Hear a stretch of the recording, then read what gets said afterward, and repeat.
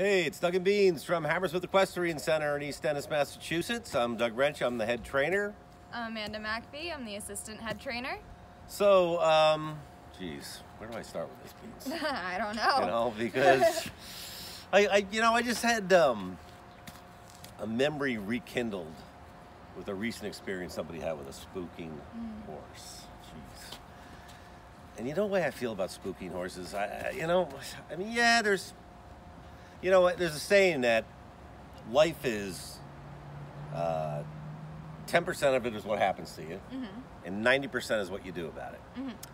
So horses can spook, but it's your reaction to how you handle it is decides if it's going to go someplace really bad, or if it's going to be a bump. And unfortunately, the problems I see with spooking beans are almost like 99% human. Yeah, most of the time. You know, a horse will come here and they'll say to us, you can't do this, can't do this, spooks here, spooks there, spooks in the ring, rears, does this, does that. And then we'll be real cautious, won't we? Take it real slow, we'll get on the horse and nothing ever happens. Nope. So, I guess that's where we're going with it. I mean, you have the two traits you have to be able to ride horses. One of them is no fear. No fear. No fear. No fear whatsoever. If you can't get over that, and maybe in the beginning you're a little nervous. Yeah. Okay. If you're going through the woods and you're canoeing on the beach, there's a little bit of fear is good. You know, keeps you safe. But to be afraid of the horse and afraid every time you get on, that's bad. The other thing is physical conditioning. You got to be in reasonably good physical condition to ride a horse. Yeah. Now, are there exceptions to that? Yeah. Sometimes you have, grossly overweight people that learned to ride when they were younger, and they can still ride fine now. Okay, but it's hard to learn when you're not in good physical shape. So those are the two main things. But the no fear thing is huge. If you can't get over that, you're never going to be able to ride properly. Nope. And Beans rides her horse Jagger, who's right there. He would have joined the video, but he'd rather eat lunch. Yeah. Came here as a spooky horse. He still has his moments. Oh yeah. Right? I mean, today he had a little moment. Yeah. Your fault, though. My fault. But it's all how she reacts to it. Yeah. And how she and if you're gonna, people don't understand. You have a 1,200, 1,500 pound animal that can take their back hoof and pick a fly off their chest. It's a pretty good, scenario. They're gonna feel you when you're tense. Yes. And whenever you're tense or uptight, that goes right to the horse. The horse says, ooh, there really is something to be scared of here. Exactly. Because horses are flight animals. The horse doesn't want to fight.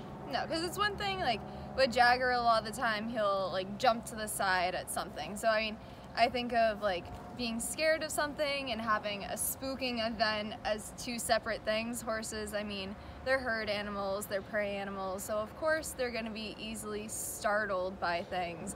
But it's when you as the rider don't know how to respond to a horse being startled by something, is when it turns into this huge thing that people call spooking and think about it as this really scary thing where you have no control over the horse. And of course, they're big animals that have a mind of their own, and there are times where it's a little bit of a struggle to communicate who's in control of the situation. But if, especially with Jagger, when I first started riding him, I had heard stories about Jagger and his spooking and taking off and things like that.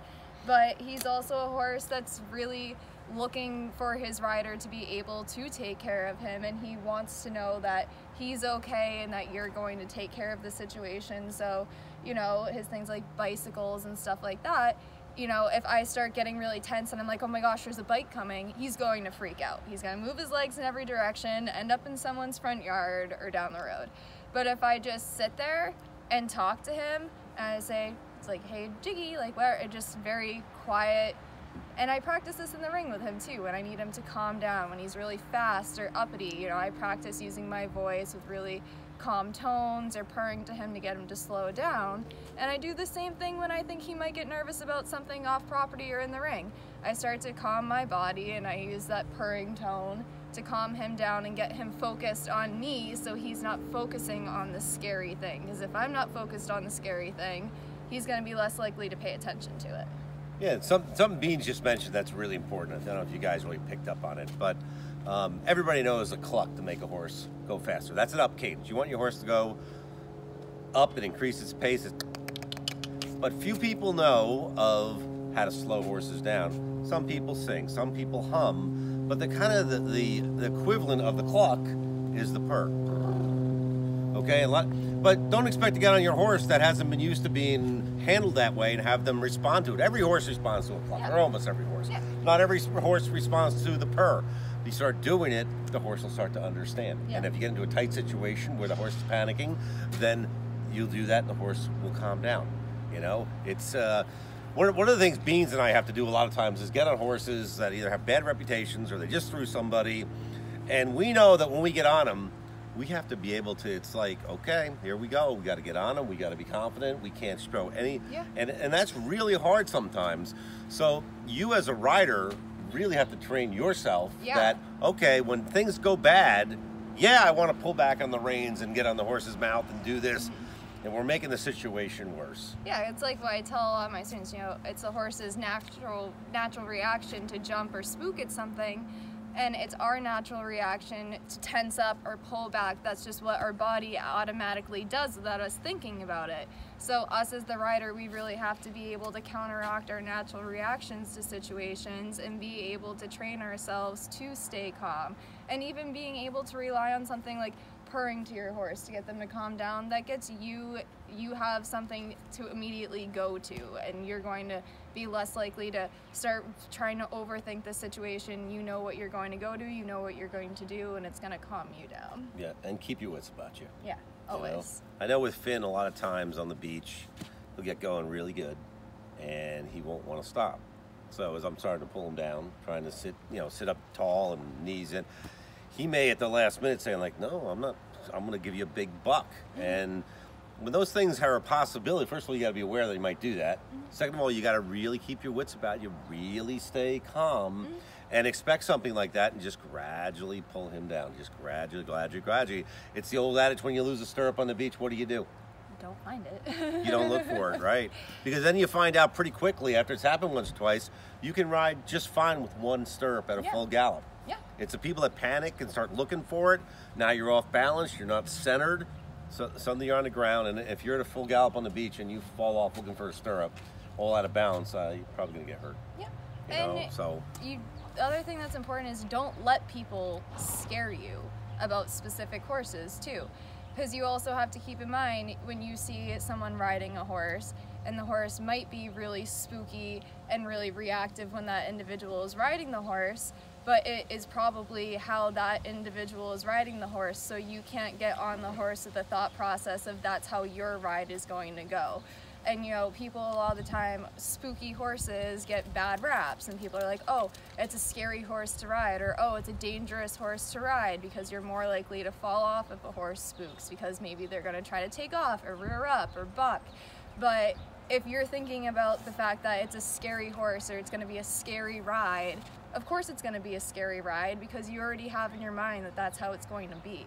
So as a rider, you really need to be able to tell yourself, you know, you can't predict how every ride's going to go, but you have to be able to tell yourself that it's not a scary situation, and you have to trust yourself and the horse that you're riding. If you don't trust yourself and the horse that you're riding, you're not going to be able to handle those spooking situations. If you build that relationship with your horse, any kind of situation where they get scared isn't going to be a big deal. Right, and Bean just mentioned about don't listen too much to what people say about the horse. You know, you don't know how they rode the horse and what their skill ability is. Just recently I rode one of Beans' friends' Appaloosas. Mm-hmm. And I took one look at this horse, and this horse is absolutely beautiful. Leopard Appaloosa. Gosh, yeah, I'm just gorgeous. Like, wow, like I want to ride this horse so bad. Looks so great. Even though the horse sat down on the cross ties, almost crushed Beans. I think it was just a little spooky thing. Well, nobody told me anything about the horse. I thought the horse was dead broke, and it's probably green broke, right? Yeah. And I got on him, and he kind of takes off a little bit. But you know what? I probably would have been worse off if I had known all that ahead of time. Yeah. I just kind of, you know, when the horse, I just got up to a canter and the horse didn't want to stop, and there were things in the way, you know, and I tried to do whatever I could, and I think I was better because I didn't know all the history and I didn't know all those things about it. Yeah. And nothing wrong with the horse. I mean, it's just first time I got on him. I probably shouldn't have cantered him the first time. After we got off, Bean says, well, I didn't canter him the first time. So I wasn't going to do that. But, you know, you just have to be, you can't have preconceived notions. And when people tell you about horses, there's a spooky horse, is bad. You really, that information, unless this horse is going to turn around and bite you and take a chunk of your shoulder off, you don't really want to know all the information, right? And I mean, sometimes horses are spooking because they're trying to see what your reaction is going to be to it. I mean, there was a little pony mare that I used to ride, and she really wanted to know her rider and know that they were capable, and all of a sudden she would spook.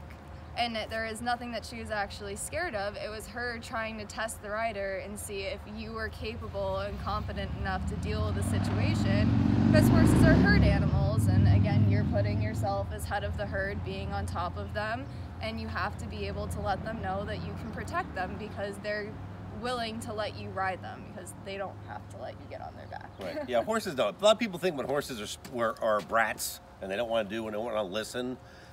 People don't understand that the horse, it wants you to be the leader of the herd. Yes. The leader, it's two individuals in a herd, the horse and you. They want you to be in charge. But they're just not going to say, okay, you got it, I'm giving it to you. No, they're going to test you to see if you're capable of leading them. And if you're not capable, in their opinion, all they're going to think about is getting rid of you. Okay, but if you prove you can do it, well, then the horse is perfectly happy, and you have a great relationship, and the horse doesn't spook, and everything works out. So to sum things up, Beans, 99% of the time, or 90% of the time, it's pretty much the rider's reaction to what the horse does. And is the horse gonna be skitterish about something? Yeah, I mean, we have a horse here. You've seen her in videos, Melly. First time I tried to cross the road, the big scary double yellow line, she refused to go over it. She was terrified of it. But you know what? She went over it once. She didn't do it again. So you say calm. It's not a thing she's gonna be spooky about all the time. So look at yourself in the mirror. If you need help, get help, right? Yeah, you know, you have to be confident. That's really, I think, the key to being a safe rider. You know, you have to learn how to sit in the saddle properly and all of these things, but if you can sit in the saddle and you're not confident, you're not going to be a safe rider. You really have to have the confidence, and if you put yourself in a position where you're on a horse and you do not feel confident in that situation, you shouldn't be riding that horse because it's probably not going to go well. And you don't want to get hurt doing something because you're not comfortable in that situation. There's always times to push yourself out of your comfort zone, but never try to do it to impress someone else or because you feel pressured into doing it. You know yourself, be able to read horses' body language, and know what you're capable of and capable of dealing with. Okay, and obviously Beans and I are very passionate about this subject. Because we feel so many people, they try to look for a much more complicated education, you know. The old saying is about common sense is what? Not that common. No, nothing common about common sense in the horse world. No. So thanks for watching. Thank you. Make sure you share and like us. Please put comments in there. Yeah. If there's anything that you want to see, videos, we love to do it. Anybody wants to plug for their business? I know we didn't do one this week, but we do have kind of a little bit of a backlog of people. But anybody else, if you send us t-shirts like Monomoy Dog and Horse, Horse and Dog, that was awesome. Yeah. So we'll see you next week with another video. Yeah, thank you for watching. Thanks for watching.